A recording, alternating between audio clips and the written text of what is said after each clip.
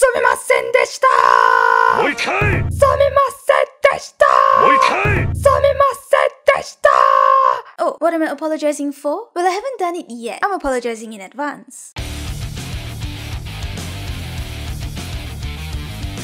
Before I reveal the sin I'm about to commit, I need to give you guys some backstory. You see, I am a picky eater. An extreme picky eater. I'm that annoying family member who keeps everyone from enjoying delicacies of the world all because I want to eat the same thing every Christmas dinner. If we went to a restaurant with food I wasn't fond of, my mom would have to search like a maniac for a CFC just to buy me my 6 pieces of nugget and then bring it back to the restaurant because that was the only thing I'd eat. That and I never liked vegetables. The only reason I wouldn't eat pizzas or burgers when I was young was because of the vegetables. And then as I grew older, I found my ways around it and began to pick the vegetables out of these meals. I also have a Western palate, so we could only go to a restaurant with an option for Western food. When I was in school, the Christian fellowship teacher would occasionally treat us to some Chinese food after club meetings. Of course, being the picky eater that I am, and in order to not be exposed, I would only order one red bean pao. I was so hungry, but I don't really like Chinese food, except for red bean pao and some wonton. There was a point when I was 7 where my health report at school was so bad, so the nurses told my parents how dangerous it was. And that night, my parents dragged me to the supermarket and I watched in horror at the fruits that they were putting in the trolley. Those next few months were the healthiest I had ever been in my life. I still remember the torturous days where I would have to eat those fruits. I'd be crying and fake puking and having to eat them. The banana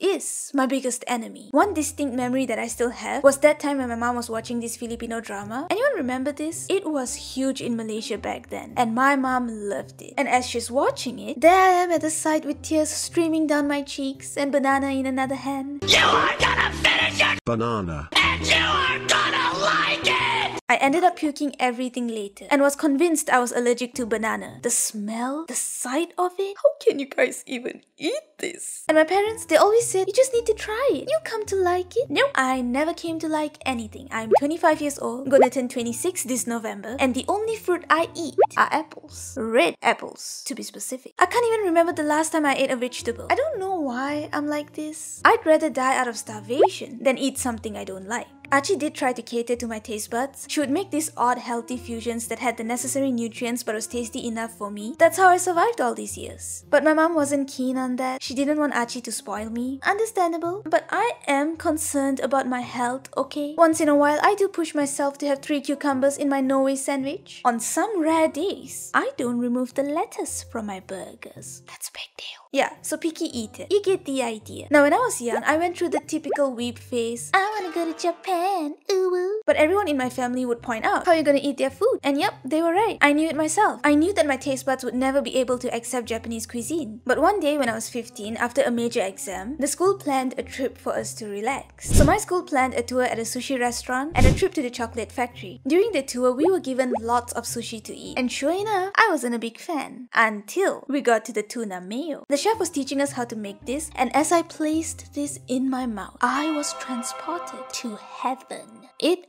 was delicious! Then as a souvenir, we were each given a bento set of different types of sushi, and I actually enjoyed it. It took me a while to get used to the taste, but I never forgot that tuna mayo. I really wanted to get my hands on that after that visit, but it was impossible. Cause you see, my family don't really consume East Asian food, Chinese, Japanese, Korean cuisine. It's just not our thing. They would enjoy it, but it's not their go-to food. So I grew older, forgot about that until last year. Remember this video? The one where I made food that Ashley ate when he was alive and served it to his picture? Yeah, so there was this norimaki thing that he ate. I did my research, bought the ingredients, and attempted to make that. Well, guess what? That tasted exactly like the tuna mayo sushi I had when I was 15. And I've been thinking about it since that day, which is why I've decided to attempt to eat Japanese food. I don't think I'm gonna enjoy Japanese food, but I still want to try, okay? To fulfill the 8-year-old weeb request of mine. And that's why Sumimasen deshita!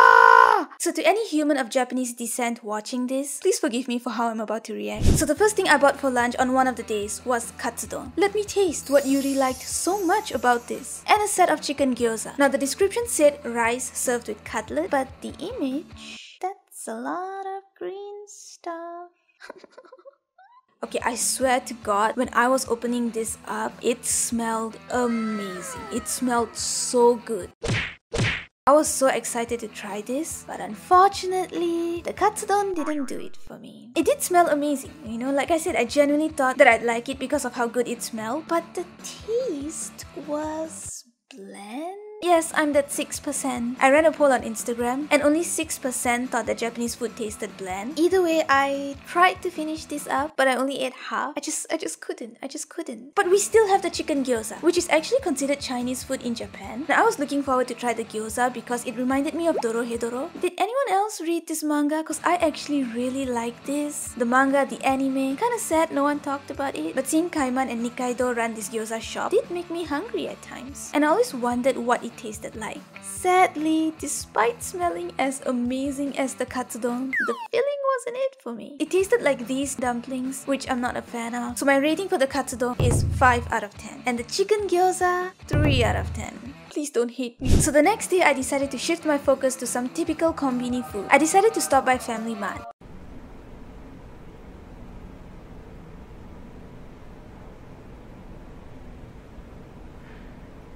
This is the saddest Family Mart I have ever been to. Unfortunately, there wasn't much in this particular Family Mart, so I just decided to try their Sofuto since I've never had it before. Guys, this tastes like ordinary ice cream. A lot of Malaysians hyped up the Sofuto, but it tastes like normal ice cream. But still, it was amazing to eat this in Malaysia's scorching heat. I'm rating this an 8 out of 10. I also bought this Frappe by mistake. I thought it was strawberry flavored, but it was watermelon. I didn't like it at all. I hate watermelon. 1 out of 10. And then I decided to order some stuff through the Family Mart app because I didn't want to waste time again. What if I chose another Family Mart but it was just as empty as the other one, right? So I picked one Tuna-Mayo Onigiri, Melon Pan, of course, this cheese pudding, and this cream puff. Okay, so I decided to try the onigiri first. From what I've seen, apparently you're supposed to open it like this, from this direction. Actually, this tasted okay. The seaweed, the rice, the filling, but there were onions in the tuna mayo filling.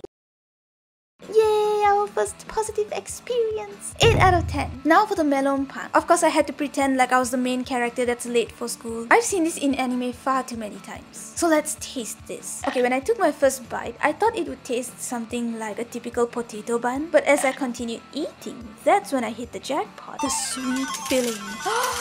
It's similar to roti boy, which is Malaysian by the way. Because I've seen other countries claim roti boy. Roti means bread in Malay. But yeah, similar to that, but just very sweet inside and outside. And since I have a sweet tooth, I'm giving this a 10 out of 10. Next, the cheese pudding. So I've heard that Japanese pudding is special. I particularly remember this Ainchan video. Yes, I used to be a huge fan of Ainchan back then. I'm not making that much on YouTube, you know. Oh, I like this one. Well, that's some amazing clips, am I right? 10 out of 10 would subscribe again. He got caught up in some messed up drama, which as much as I enjoyed watching his content, I actually believed that he was involved in these messed up rumors that caused him to leave the internet. So in one of his videos, he was eating this oppai-shaped pudding, and I remember craving for it. Not the oppai, the pudding.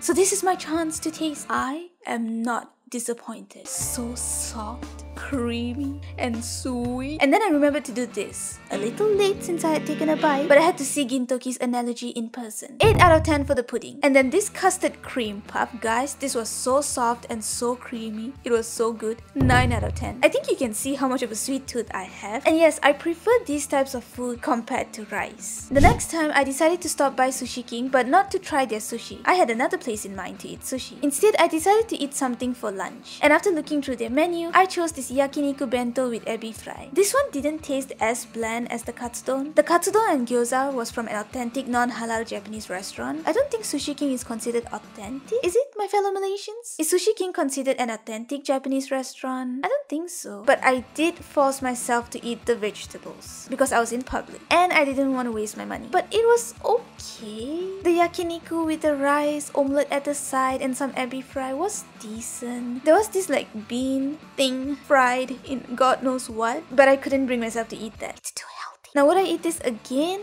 No, it's just not for me. 7 out of 10. Now for some sushi. So I decided to order in. I got 2 tempura ebi, 1 salmon sushi, 1 tamago, tuna mayo of course, tuna maki, the roll, kani mayo, crab roll, grilled cheese salmon sushi, chicken meat slice roll, potato mayo, and inari tempura. Stop drooling, I can hear you guys. I have an issue saying inari because my dirty mind wants to say inari. Blame the BL that I've been reading, okay? Now I'm glad I saved the best for last because I didn't have an issue at all with the sushi. The tuna mayo once again had onions in it, but I just pretended they didn't exist. It was exactly what I've been craving for ever since I made that tuna mayo norimaki last year. So this one I'll give a 9 out of 10 if it wasn't for the onions in the tuna mayo. So I was actually planning to taste even more dishes, but after the Katsudon and Yakiniku, even with this sushi, I kinda was able to see what direction Japanese cuisine took. And overall, I am not a fan of it. Their kombini stuff was nice. I'm gonna try even more Family Mart stuff, like their ice cream sandwiches. But their donburi, and I'm pretty sure even their noodles, it's just not my thing. I need a little bit of spice, you know? Because Southeast Asian food, meaning Malaysian, Thai, Indonesian, they lean more towards South Asian, as in they're spicy. Malay food, Thai food, they've got a good amount of spice. I need that spice. Oh well, at least I tried,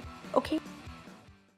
I actually want to give Mexican food a try. I've never eaten Mexican food before. Yeah, I've never eaten a taco before, okay? I guess because there are not many authentic Mexican restaurants in Malaysia, you'll find plenty of authentic Japanese restaurants here. Japanese people for some reason like Malaysia. It's their #1 country to retire in. I don't think I'll be able to find authentic Mexican restaurants here, but I'm sure that the ones out there should be close enough, right? So give me your suggestions for Mexican food. I am gonna leave my comfort zone as a picky eater and find an excuse to eat for videos. Shh.